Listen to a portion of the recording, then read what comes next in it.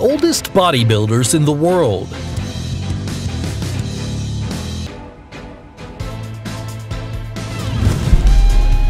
Charles Eugster. Known for his great athleticism and advanced age, Charles Eugster was called the fittest pensioner on the planet, a well-deserved title since he continued practicing this sport at 97 years old.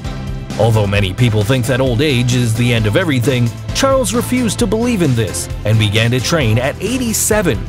Having practiced rowing, athletics, and obviously bodybuilding until his last days, this veteran died in April of 2017 due to heart failure. Charles Eugster is a great example that it's only late when you give up.